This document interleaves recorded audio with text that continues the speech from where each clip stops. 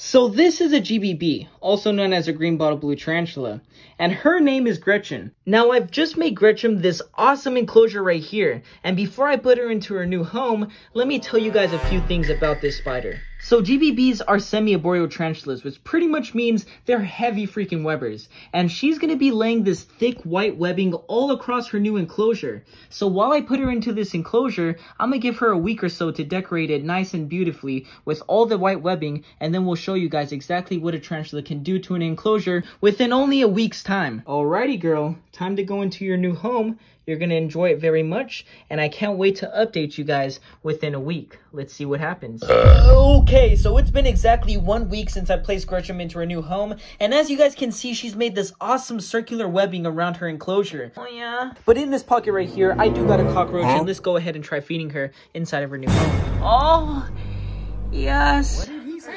Oh.